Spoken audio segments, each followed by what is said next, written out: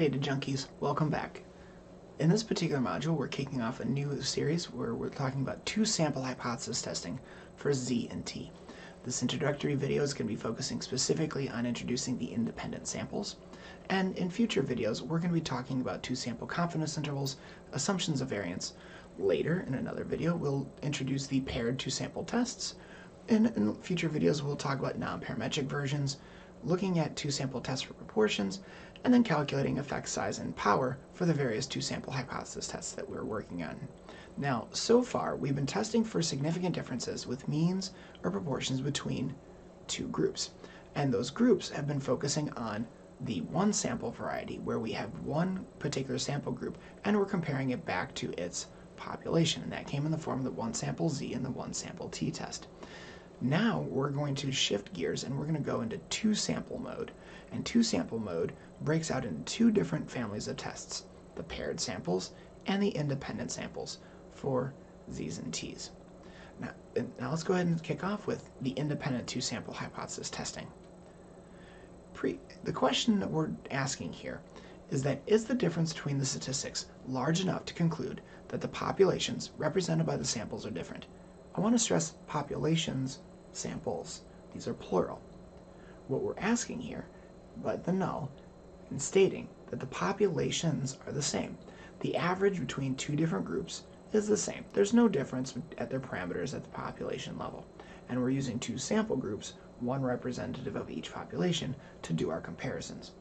Now, because we're in inferential testing mode, what we're trying to see is if the difference between these sample statistics are large enough that the difference between these groups are unlikely, assuming that the null is true so we can go ahead and reject it.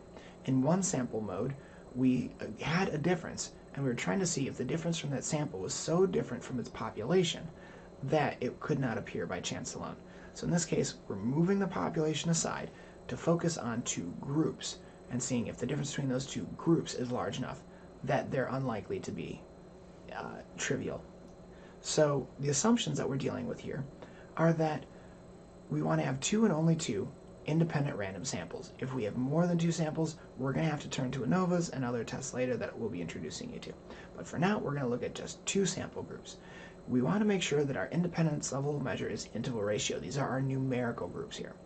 We also want to make sure that the independent dichotomous variable for the group membership is such that we can only select for two subgroups in case it's something like different M&M colors. We're only going to pick two M&M colors, not the full array. Also, we assume that the sampling distribution is normal following the central limit theorem. And lastly, that the population variances are equal. This isn't so much of a concern at the z-test, but it is for the t-test, and we're going to talk more about population variances in a future video. Side note, everything I just said here about the assumptions is applying to the means version. Populations testing follows closely, but we'll show differences when we get to its video there. Now with the two-sample test process, this is a very similar process to the inferential testing we do more broadly. It's just specific for the Z's and T's. So we start by formulating our hypotheses. We prepare and check the conditions. Do we meet all of our various test assumptions? We set an alpha level because you always set alpha at the beginning of your study, not once you go ahead and start calculating your p-values. You go ahead and calculate your t-score. Figure out if the z or the t obtained is greater than or less than or equal to the z critical values associated with the alpha you've identified, or find the p-value for that t-score and compare it to your alpha. Then calculate your significance and interpret your results. Now with the independent samples t-test, I said before that the groups are different. So we could see these as example by men and women, treatment A or treatment B, a control group and a treatment group. And we assume that these groups are uncorrelated. The values in one particular group aren't going to be affecting the values of a second group, that they're independent. And we can use this framework to figure out if there's a difference. Now, when we look at the mathematics behind these, let's start with the z-test version. And we assume that there's no difference, that these differences are zero. And so if there's no differences between them at the population level, our mu's in the numerator are going to go ahead and cancel out. But we still have our samples to contend with. So in the numerator, we keep x bar of group 1 minus x bar of group 2. And in the denominator, we have standard errors of the groups. And this is going to translate into the sigma squared over n for each group. Note that they are separate in their divisions and that we're adding them together and then taking the square root. This is a process of what we call pooled estimates, where we are combining information from both samples in order to create our standard error. Now when we switch over to the t-test version, which is very similar to the z, it's the same formula, except we're switching out sigmas for s's to represent sample standard deviation. We also go ahead and incorporate that there's degrees of freedom. The z-test version does not contain degrees of freedom, where the t-test version does. And the degrees of freedom for a two-sample test is n of group 1 plus n of group 2 minus 2. If this seems a little weird to you, just keep in mind that the one sample test degrees of freedom was n minus 1. So now we've got two samples, so think of it as n minus 1 of group 1 plus n minus 1 of group 2. Put together the math on that, and you get n of group 1 plus n of group 2 minus 2, and it's the same. So when we're looking at this for the two-sample t-test, and we want to figure out how does it work, keep in mind that the t-statistic itself is a ratio. It's a ratio of the difference between the two groups divided by some amount of standard error based on that difference. And what are the sort of features that can influence this? Well, the larger the difference in means in the numerator, that's going to give you a heavier top-heavy numerator and a larger t-score. Larger t-score is going to be more likely to be statistically significant and say that these differences are not appearing by chance alone. Similarly, the size of the sample variance is. So the larger the sample variance, the larger your standard error, and the larger standard error, the smaller the t-score. Or the smaller the standard error and the variance, then the smaller the differences and the smaller the t-score. N also plays a role in this as well. So again, just to kind of recap on degrees of freedom, that these are the number of values in some vector of data that are allowed to vary inside of your model. And then moving to just kind of recap into the independent sample t-test for significance, start by assuming that the null is true. And in the two-tail version, we are looking for regions that we can reject the null on both the left tail and the right tail, higher and lower values. Keep in mind that with this particular distribution curve, it's still centered at 0, but it's not assuming some population mean at 0. Instead, it's saying the difference between the two means is 0. So mean of group 1 minus mu of group 2 is 0. And we're seeing how far is the standardized value from that 0.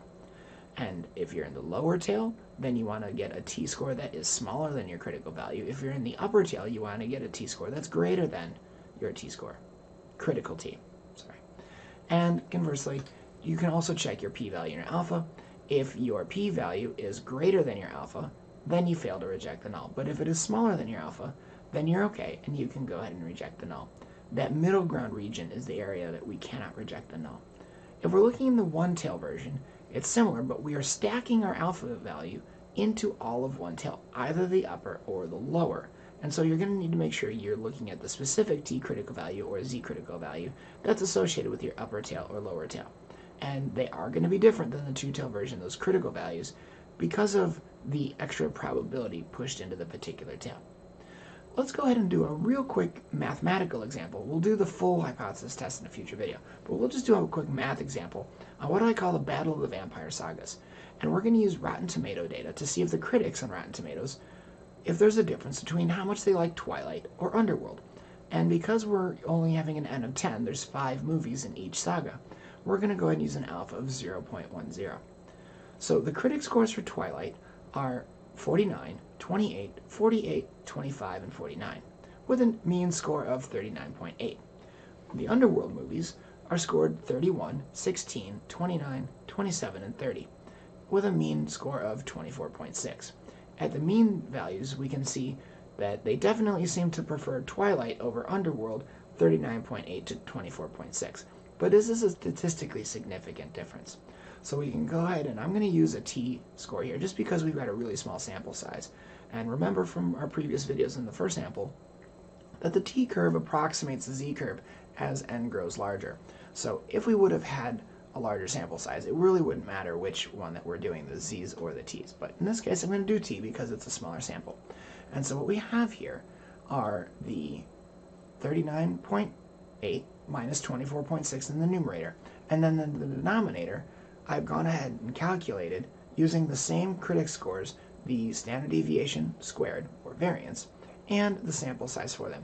And when I calculate that out, I get a t-score of 2.47 rounded. I can take that information and go look up on a t-table to find my critical value. And with 5 movies in each group, that's a total of 10 movies, minus 2 is 8 degrees of freedom. So I'll look at 8 on the rows, and I'll cross-reference that with the 2-tail alpha of 0.10 in the columns, and that's going to give me a critical value of 1.86. 1.86. Now again, the t-table is in absolute terms, but in this case, we can just go ahead and we're looking at a 2-tailed test anyways, so as long as our score is greater than 1.86 or lower than negative 1.86, we would be fine with that. Now I'm going to give you a real quick snapshot here of how we can find these same values just looking at R, so we don't need the t-table. And if you want to get the critical value, we're using the function qt. And inside qt, we first give it the test statistic that we obtained, the 2.47, comma the degrees of freedom, and it'll tell me that the t critical value associated with that is 1.859 rounded. And if I want to get the p-value, I do 2 times because we're doing a 2-tail test. If it was a 1-tail, I can leave off the 2 times. pt is the function to get the probability.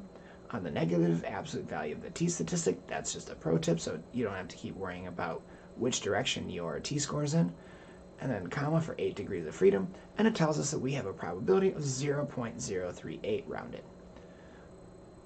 I always recommend that you draw out a curve if you're somewhat new to this idea or you're just kind of working your way through a test. So I draw out a t-distribution curve, and I shade in regions on both sides. My alpha is 0.10, so I'm going to put 0.05 in either side, and it's corresponding with a negative t critical value of negative 1.86 and a positive 1.86.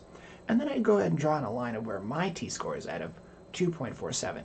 And I'm definitely into the critical value shaded region in the upper tail. So I am going to be statistically significant. I'm going to be able to reject a null and say that the critics do differ in their opinions based on which movies they like better or worse on average with Twilight and Underworld. Now, when I want to go ahead and report t results in APA, this is going to be the same sort of result reporting, whether you're in 1 sample or 2 sample. So it's standard for all t-tests. But you put in the t, just the letter t, in parentheses the degrees of freedom, equals the t-statistic you've obtained, comma, p-value, and then is it less than your alpha if you're statistically significant, greater than your alpha if you're not statistically significant, or you can choose to equal the p-value you actually have as long as it's rounded within 2 decimal places, and it's fine. If you've got a long decimal p-value, you're going to be better off using p is less than your alpha. And so how could we go ahead and use that data to write up our vampire statistics?